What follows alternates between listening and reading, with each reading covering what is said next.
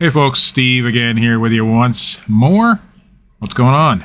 Tonight we are going to do a layered project. And when I say layered, that means more than one layer, obviously. We are going to... Didn't like that. We are going to do a base layer, which is just the outline of the object. A filled in outline, you'll see. And then a cut layer on top of that, and then we're going to paint them and glue them together. Before we do that, we're going to talk about some YouTube-y stuff. We're almost to 100 subscribers now. I think we were over 80 last I looked. Almost 90, I think. So that's pretty good, and I want to thank each and every one of you. If you're not a subscriber, go ahead and do that now. It's down there somewhere. Make sure you hit the bell notification as well. Leave us a comment down below. Let us know how we're doing.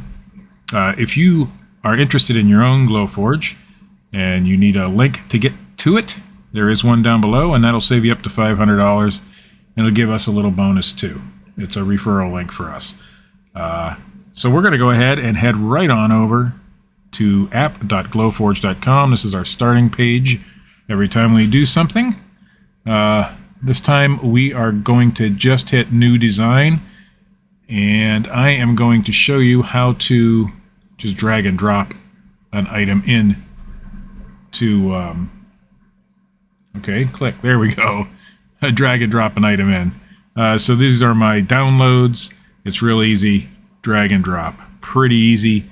Nothing to it. And then the design will come up. Now, obviously, that is very big. So we are going to make the size smaller. Another very intricate one. We want this to be 7.5 inches tall. And I hit a button somewhere, so it didn't work right. There we go. 7.5. And we're going to pull this up here.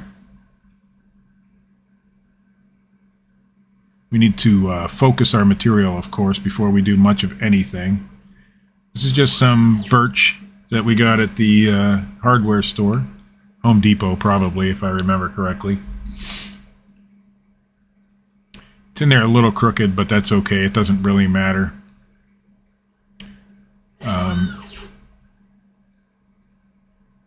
1/8 inch birch, I believe. As soon as it's done focusing, let's go ahead and select that. We don't have to wait for the focus, really. We can go over here to create outline. You guys know, if watching this channel, that I like this feature a lot because it does a lot of things. But this time we're going to use it to make the background. We don't want 0.25. We want 0.1. I tried a 0.0 and it was just a bit smaller, so I'm not sure if we want a 0.0. Let's try 0.01, and it'll be just on the outside. There we go. If you do 0.0, it'll be, it seems to me that it cuts a little bit less, but if you're doing this on your own, please try your own settings. Don't just trust what I say. Everybody's thing is different. There we go. We can take that apart, and now we got a cut line. So it'll be this whole piece in here, that what we want. It'll get painted green, this will get painted white, and this will go on top of that when we're done. So a pretty easy project tonight. I'm not sure where she got this particular one, but it was just a download in PDF form. If you didn't know, PDFs do work in here. They're just another type of vector, really.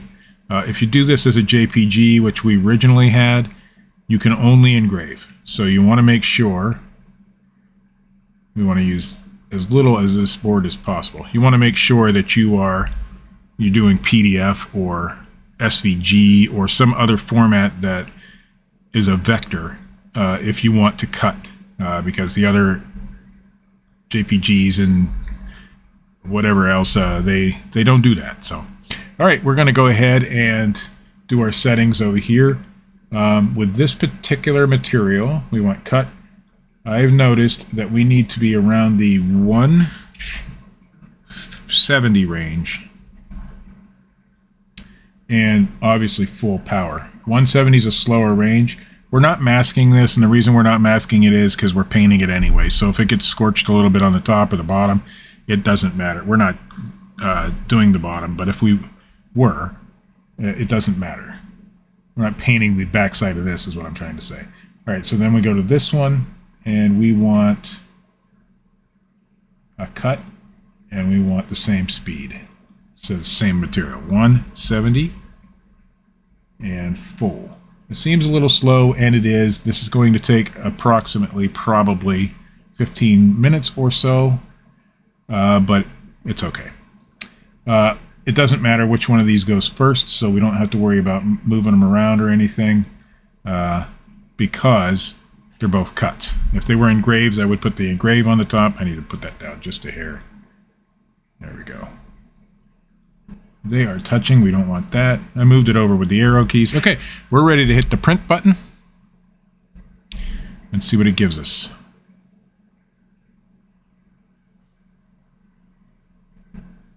"14 minutes, I was close." I want to hide this for a second just to make sure. Okay, I am on the right area here. As long as it's showing on the board, we're good to go. I'm going to switch your cameras here. We're going to hit the magic button. I'll show you the magic button this time. And right there it is. So that is the magic button. As you can see, right next to the magic button, if I'm masking, I use one of these. This is a Cricut branded. I do, however, have the one from the Dollar Tree, which works just as well. So whichever one I grab at the time, this works really well for putting your masking on and flattening it out. And please do that. The other things up here are just some notes and a toothbrush, maybe for a future project. We'll see.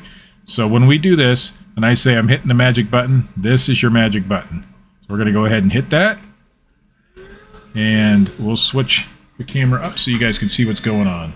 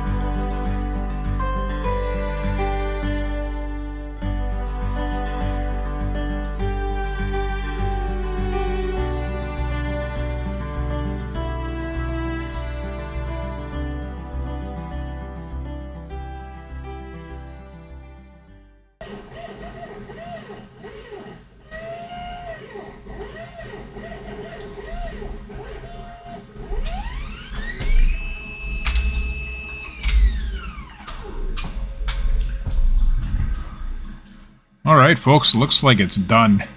Looks like it's a little close on that one edge there, but we're going to check it out. If that's the case and it's not right, I will cut another one off camera and just use that. I'm not going to make you watch that all over again, but it looks pretty cool. We're going to go get it out of there.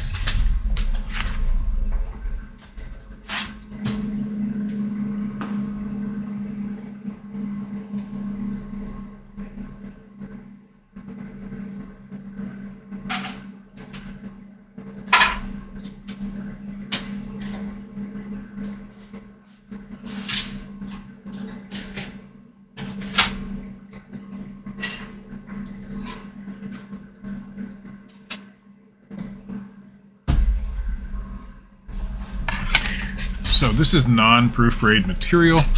As you can see, it left all those little pieces in there. Every single one of them except two little tiny ones that I'm pulling out now. I'll show you. They fell out. Never mind. Every one of them fell out, but as you can see, It did cut a little close on that one edge. I don't know how easy that is to tell. So we're not going to use this outer piece. I'll just cut another one. The inner piece cut real nice, so we'll use that. I'm not using the non-proof grade material, and sometimes it's a little warped. In this case it was. Oh, look at that. You could just leave it just like that, and that would be nice. But I'm using the non-proof grade material, and sometimes it gets a little warped, and when you set your focus, it doesn't exactly get it right. And that was the case here, I believe. When I set my focus, where I set my focus was a different height than, you know, the camera wanted it to be, and so it cut it a little off. So on my non-proof grade from materials from now on, I'm not going to get that close to the edge. However, we're okay. I'm going to go ahead and cut another one. I'm going to paint them up, and then I'll get right back to you. All right, we're back. I said I'd cut another one, and I did, and here it is. This is painted white already, so you can see already that it's much, much nicer. Now, as a reminder, if you're cutting things this intricate, they are fragile, and they can break really easy. I did a little test on the one that I messed up, and it just shattered as soon as I started pulling on things, so be careful. But anyway, we painted this white, and we painted the background green. Now, this paint is this stuff, and this is just an acrylic paint from Dollar Tree. It is called Archaeology, Acrylology maybe. It is an acrylic. It actually, this is one coat. I could use 2 coats on that. You can see it's a little thin, but when we put this over top, you're not going to notice any of that, so I didn't put a second coat. But on this instance, I wouldn't, but some instances I would. And as I said, these are really fragile. This TER is really ready to fall out, so I got to be careful with this. All right, we're going to go ahead and tilt you down, and I'm going to grab another Dollar Tree item. 2 more Dollar Tree items, in fact. This is just one of their little paint trays, and I like to use it for glue and paint and things like that. The fragile nature of this, I'd rather use a paintbrush and not try to just glue straight to it, and just dab it real carefully. This is tacky glue. This is also from the Dollar Tree, and I've tried it and it seems to dry clear, so that's why we're using it, and it's really strong.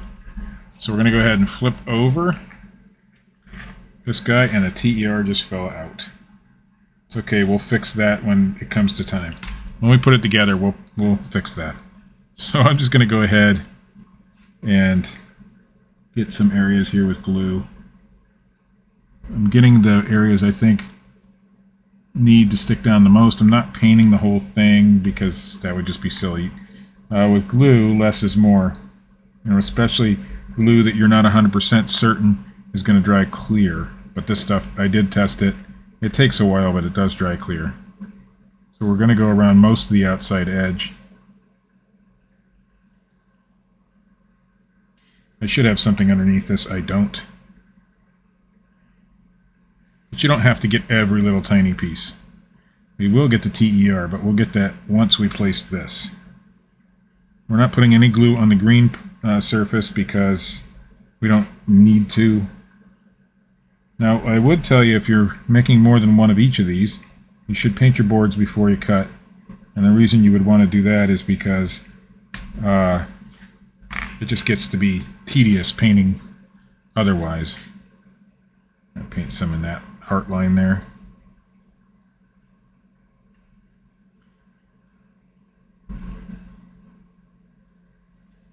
Your main goal here is just to make sure you're getting enough, but not too much.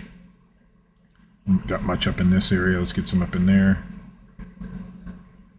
And it doesn't look like a ton of glue, but it will definitely stick. So we're going to go ahead, get this out of the way. Bring our green piece over and just put it on top. Then we'll make sure it's all lined up, and then we'll put the TE on there. We'll glue it and put it on there. Now that looks pretty good. So we'll get some more glue. I poured out way too much glue in here.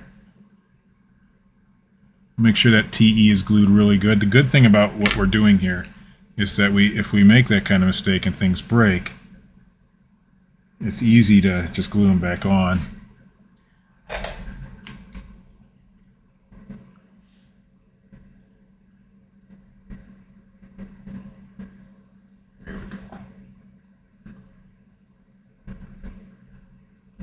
And nobody will be the wiser. That lined up really nice.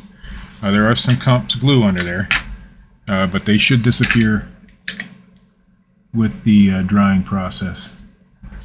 I just seen a couple big giant clumps, and I don't want big giant clumps, so I'll pull them out of there. This is just a pick I got in a set of picks. There's different kinds. I don't have another one handy, but they come from Walmart, and they're good hard metal picks, and they work for lots of different things. So, all right, we're going to let this thing dry. We're going to put it on a stand so you guys can see it. But that is the final product. It is a nice little product, and you can see the T might be a little high. We should just adjust that a tiny bit. And again, I'm going to take the pick and just move that down. It's already stuck. So we're going to leave it just like it is. It's stuck already, so we're going to leave it that way. It doesn't look bad, and except for the fact that I did it, is probably the only reason I notice it. So there you go. It is glued together, and that glue is already starting to stick really good. If you need to, you can put little clips on it. Guess where these came from? The Dollar Tree. I don't have the proper clips right now, but this will hold it enough to keep that glue together. And these come in, I think, 8 or 12 packs. I can't remember, but there's quite a few in there, and you can do the small stuff with them. I wouldn't recommend them for anything thicker than 1/8 inch material. This is 2 pieces of 1/8 inch sandwiched together, so that's double that, whatever that comes to.